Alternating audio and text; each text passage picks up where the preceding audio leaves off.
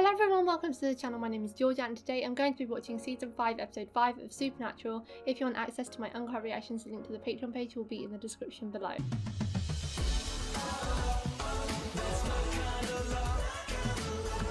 Last episode was one of the best episodes of the whole show so far.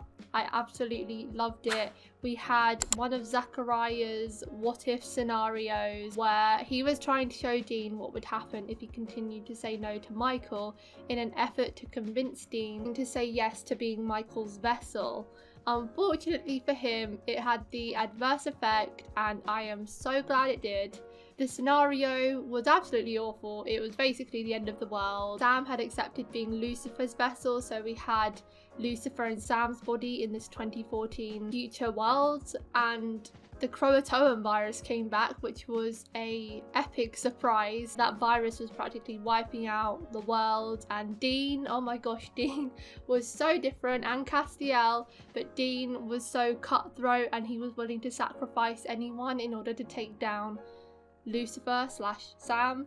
He really had like no ties to anyone. He was a complete lone wolf, didn't care who got killed in the crossfire, and Dean was like, real Dean was like, we don't do this, we have never done this, we are a team, we always fight together and die together. So this basically showed Dean that he doesn't want to become this version of himself, and the reason he became that way is because he never got in touch with Sam, not because he didn't accept being Michael's vessel. I wholeheartedly believe that Dean and Sam are better when they're together. They are great apart, but if they're apart for 5 years, that scenario could very well come true. I know it was probably all made up by Zachariah, but I do think they would completely change. We even saw Sam become pretty similar to that when Dean kept dying in Mystery Spot, and that was back then before any of the angels were even introduced. So God only knows what could happen to either of them if they spend years apart in this current scenario. Thankfully, Dean made the right decision and he called up Sam at the end and said that he wants to continue working with him.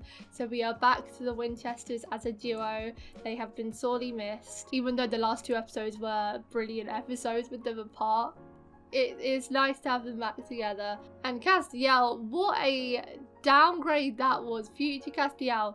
Funny lines, but our Castiel has funny lines. Angel Castiel is way better than this downtrodden ex-angel that was occurring in that 2014 timeline. As Dean said to him, don't ever change, because Castiel as he is now is brilliant.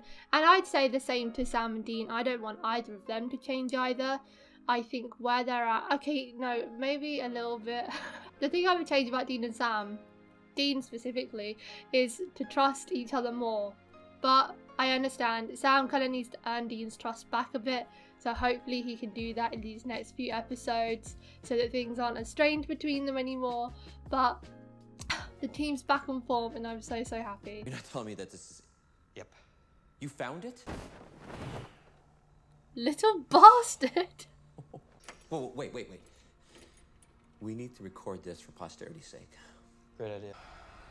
Oh, that means spirit or ghost?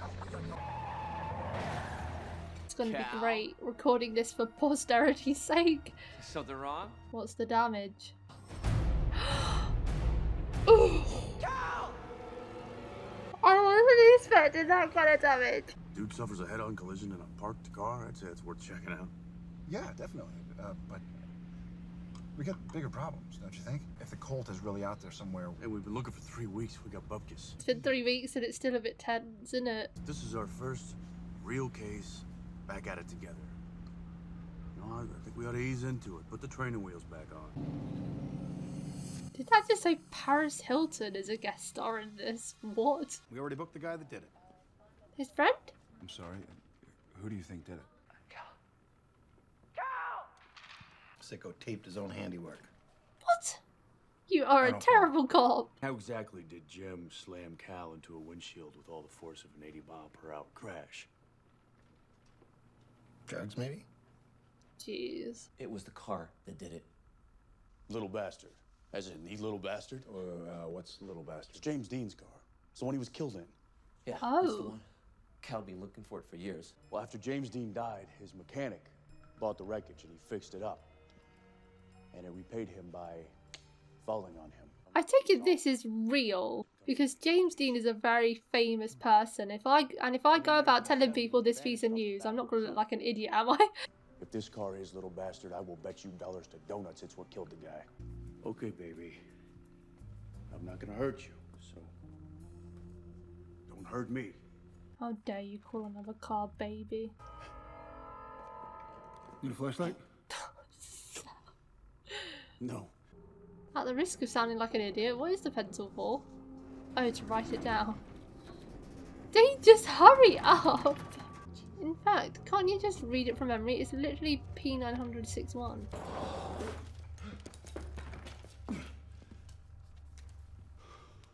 You did it, well done. I am actually an agent for William Morris Endeavor. They have way too many cards. Car's first owner was a cardiologist in Philadelphia. Drove it till he died in 1972. So you're saying That Porsche is not, nor has it ever been, James Dean's car. Oh. then what was it that killed the guy? Good question. It's you. Who? You're supposed to be dead.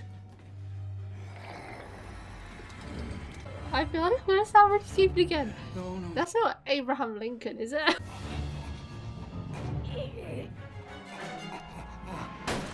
Whenever they say you're supposed to be dead, it usually means that they have killed the person. But if that actually is Abraham Lincoln, I don't think that guy could have killed him. Well, what's your reasonable explanation? It was his maid. Professional killer.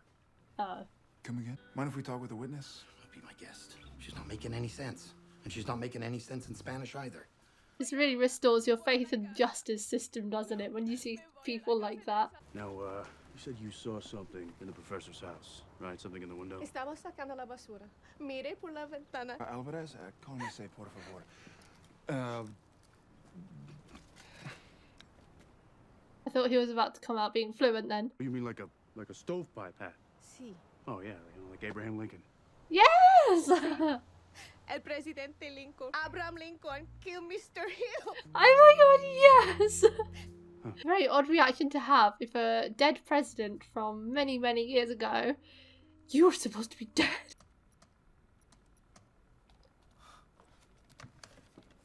Am I crazy or does that look like James Dean? That looks like James Dean. Professor Hill was a Civil War nut. He dug Lincoln. And Cal must have been a James Dean freak. Super pissed off ghosts killing their super fans. Who would Sam and Dean's celebrity ghosts be? Who do we reckon they're a fan of? Ooh. Wax Museum. So one of these will probably be next. Dude, he's short. Hey. Gandhi was a great man. And for a Smurf. So disrespectful. I don't suppose that William Hill and Cal Hopkins were regulars, were they? As a matter of fact, they were. Imagine him moving around. You ever seen anything like that? No. That's Honest Abe's real hat? Huh. It is. Almost like his remains. Yup. I guess. This guy's so You freaked wouldn't happen out. to have any of James Dean's personal effects, would you? Yeah, got his keychain. I've been working on a new collection of figures. Stuff that'll really wow the kids. The kids. Yeah, Gen Y. Gen Sexton. Y being the kids. Yeah, Abraham Lincoln and James Dean. Can you believe that? Why so kill crazy? Maybe the apocalypse has got him Who all is hot and Dean bothered. talking to? Yeah, well, we all know whose Oh, fault Bobby it is. probably.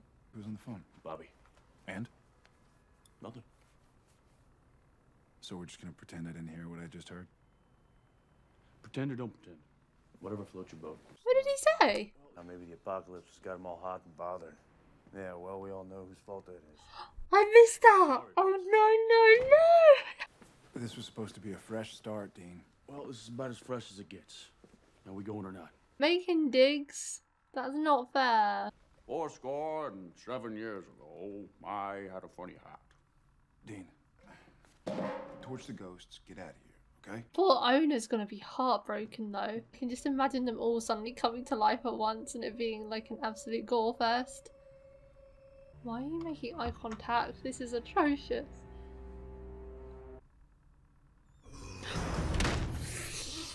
Dave! What is that one hanging up there? No! Who's it gonna be? My guess is Gandhi. Oh, it is!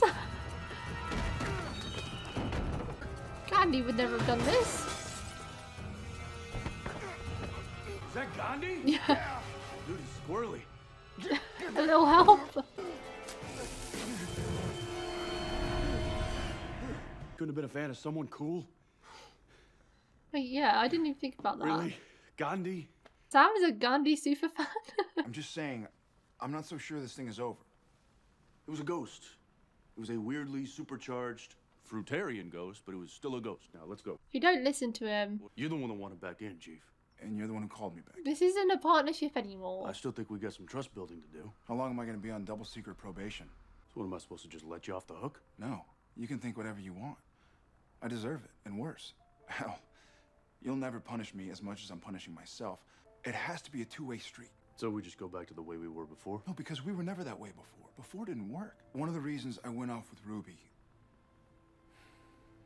was to get away from you. It made me feel strong, like I wasn't your kid brother. Oh my gosh, I wasn't you saying this expecting is that rifle? one. What do you want me to do? Trust him on this one. You're gonna have to let me grow up, for starters. I guess you were right about this not being over. I thought she'd be nice. I still can't believe it. Believe what? She took Danielle. Who? Paris Hilton. Oh. She's not dead though. Where did they go? We don't know. They just vanished. Paris Hilton's not dead as far as we know, right? Pretty sure. No. Which means it's not a Ghost. No. So either Paris Hilton is a homicidal maniac Or we missed something. Oh, I don't know how they can do this stuff.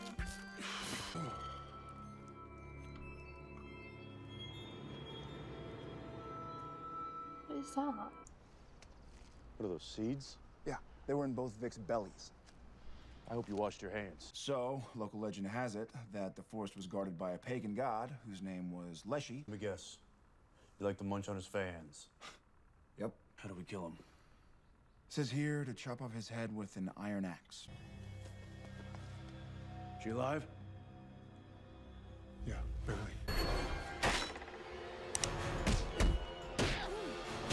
The actual Paris Hilton. So glad you're awake for this.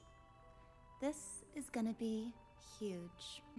I've been stuffing myself with fast food lately, so it's nice to do the ritual right. Prepare a nice, slow meal for a change. 3 courses as well. People adored me. They used to throw themselves at me with smiles on their faces. I guess these days nobody gives a flying crap about some backwoods forest god, huh? Not since they cut down my forest and built a Yugo plant. March of progress, sister. Someone tripped the apocalypse, and I thought, what the hell? I'm tired of watching what I eat. I worship Lincoln, Gandhi, Hilton, whatever. I'll take what I can get. You know, I gotta tell you, you are not the first god we've met, but you are the nuttiest. You can't eat me. See, I'm not a Paris Hilton BFF. I've never even seen House of Wax. All you ever wanted was to be loved by your idol. One distant father figure coming right up. How does Dean always manage to untie himself? It's an incredible skill.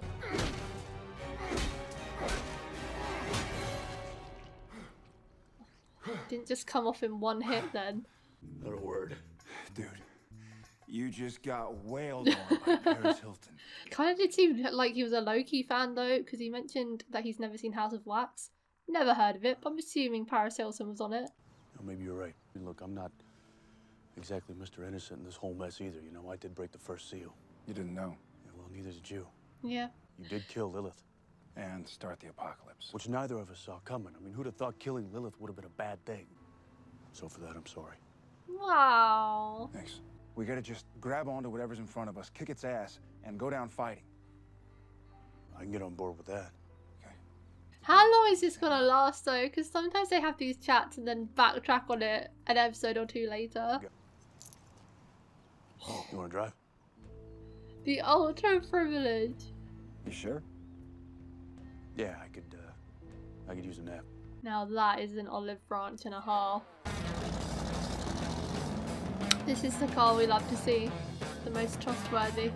It's been a while since we've had a standard monster of the week, I feel like. Like, episode 2 was a bit monster of the weeky, but there was just so much plot as well. Like, there was one of the Four Horsemen in it, and Eleanor Joe came back. I call that plot, okay? This is just Sam and Dean hunting, OG season 1 vibes. Although the dynamic is so different from season 1, but we'll get onto that. A normal monster of the week, it's definitely not my favourite episode. It's just like, you know, a benchmark supernatural episode, I'd say. Some monster of the weeks I absolutely love, like season 4. There was a couple that I would say I almost stan, but this wasn't one of those for me. It was just, you know, a monster of the week. I did really like that moment with Sam and Dean at the end. It was unexpected, but I liked Sam telling Dean that the reason he got involved with Ruby was because he wanted to get away from Dean. I wasn't expecting that at all, and I didn't really think of it that way, to be fair. That's how he felt, and his feelings are valid because Dean has always been the more dominant one of the two, if it's even fair to say that. He does like to take the charge, and it's because he has more experience with the hunting. He's been hunting non-stop his whole life, whereas Sam, obviously, he had a long break when he went to college and then came back into it, so he's always felt like he is the one that knows all. And a lot of the time Dean is right, to be fair to him, but it must be so exhausting for Sam being undermined in that way. And this time he was right about the case, and if they had left, they would have had to turn around and they would have wasted a whole load of petrol for nothing. So it shouldn't just be Dean calling the shots all the time. Humans are not made to bow down to other humans, and they're brothers and partners, and it should never be so one-sided, their relationship. So I really hope that Dean is able to adhere to what Sam said and try and make it a more equal partnership. And I do want the snarky comments to stop, because yes, Sam broke the final seal, but Dean did break the first one, and I feel like everyone in the show seems to forget that fact, and I don't blame either of them really for what they have done and for causing this. It was all purely accidental, it all purely played into the angels and demons' hands, but the blame shouldn't solely lie with Sam, and that's what's frustrating. So if the snarky comments could stop, that would be brilliant. What I want most out of this season is I really want Sam to prove himself, not just to Dean but to everyone. Like, this is one of those instances where I hope Sam saves the day in the end, because I feel like he is the one that is deemed to have the most redemption to do, and also being the vessel of Lucifer, the literal cause of the end of the world. If he is the one to stop his true form, or whatever they refer to it as, I feel like that would just be completely epic. I'm very glad they didn't go with the route that I thought they were going to go on, with the car being a spirit and it having a mind of its own and killing people, a bit like that episode in season 1. The tie-ins with celebrities was cool, and they actually got Paris Hilton in the show as well to act her part. The most surprising part of all of this was that Sam is a Gandhi superfan. Never ever would have guessed that. I did say, who do we think their idol celebrities would be? And John wasn't a celebrity, but we all know that that is Dean's idol. But if it was actually a celebrity, I'd be interested to know who people think it would have been.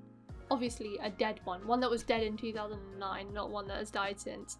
I don't know a lot about the people that he references, like he goes on about these bands like Led Zeppelin and stuff, and I don't know if any of the Led Zeppelin members are dead or alive today or were dead back then. I don't even know how old the band is, so maybe it would be one of them if they were dead. That's it for today, guys. Thanks for watching my reaction to season 5 episode 5 of Supernatural. If you want access to my uncut reactions, the link to the Patreon page will be in the description below.